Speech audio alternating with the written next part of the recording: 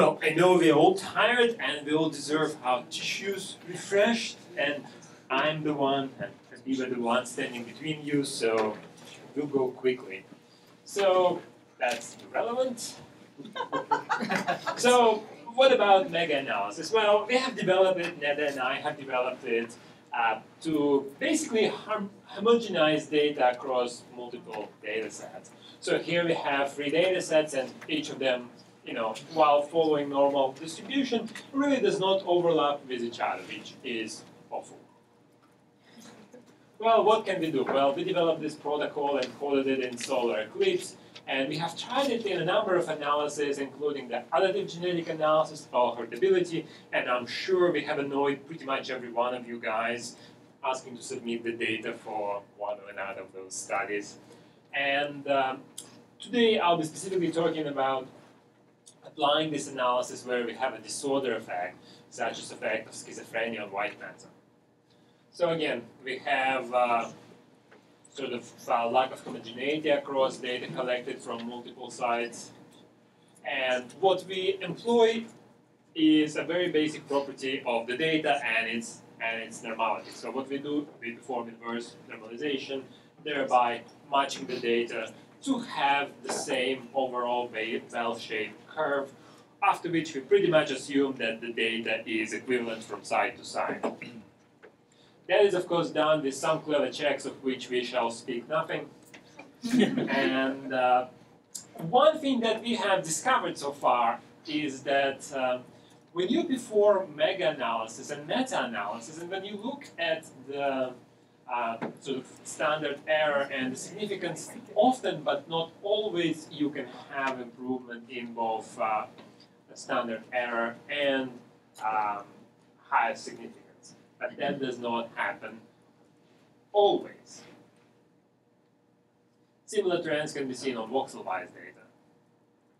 So those were all done in sort of normal population where we could have a good reason to assume that the data should be distributed normally. Can we do it in disordered population? And specifically in schizophrenia, which is something that is being cooked up right now, and we have the PI of the schizophrenia group right there. So what we decided to do is try to apply the mega-analysis to study effects of disorder on the FA values, and we used 3 samples that were collected at my site, and the advantage of those samples was there were some crossover subjects who participated in 2 or 3 of those samples. So here we looked at the effects per site. So on site 1 we had 350 subjects, and patients and controls actually again formed fairly nice normal curves, thereby giving us the permission to do the mega analysis as long as the effect size is the same. And so we transformed them together under one assumption of normality, and after we separated them, they still were normal.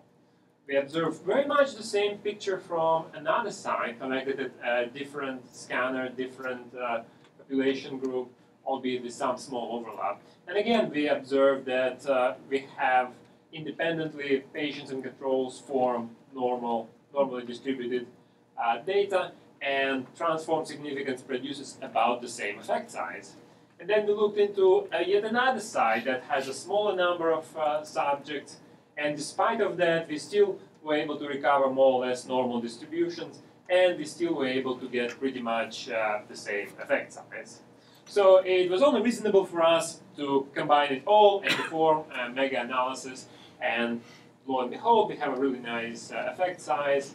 And more importantly, we have this one large spreadsheet organized from 3 sites across which we have data for every subject, and in that spreadsheet we basically can perform all sorts of combined analysis on the subject, such as covariate analysis, effects of medication, effects of symptomatology, and so on and so forth. Really simplifies the methods.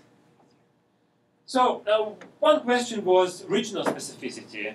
It's sort of a sore point in schizophrenia because everyone reports regional specificity, and almost every sample is unique, which makes it for relatively poor regional specificity. So here we look into the regional specificity, and again we see that if you look at the 3 sites, we see some overlap or as well as a lack of overlap.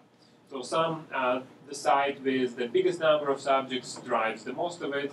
And interestingly enough, there's a really nice correlation in terms of the significance for individual white matter areas between site 2 and site 1, between site 3 and site 2, but no such correlation between site 1 and site 3. Again, because the samples are relatively small, we are underpowered, and that greatly diminishes our ability to detect that effect.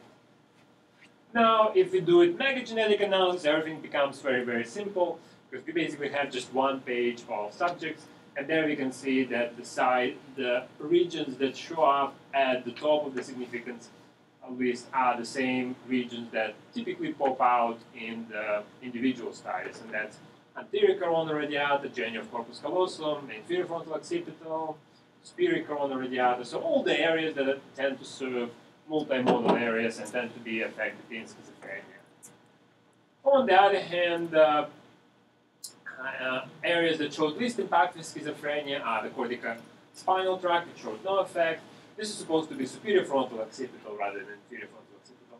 And uncinate fasciculus, which kind of sort of shows very little effect. And regional mega-analysis versus the site, we now see that all three sites show about the same pattern of correlation where the ACR pops out as the most significant finding across the sites.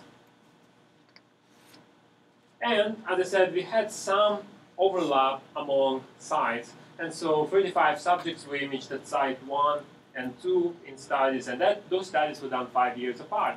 And here you can see that the comparison between subjects was done following following mega normalization versus just plotting FA1 versus FA2. And while there is no significant difference in R squares, I personally like the one for the mega a little bit better because the normal transformation pulls the data slightly together. Also, that's all for me. And now Habib will tell you more about performing those analyses now on the voxel-wise level.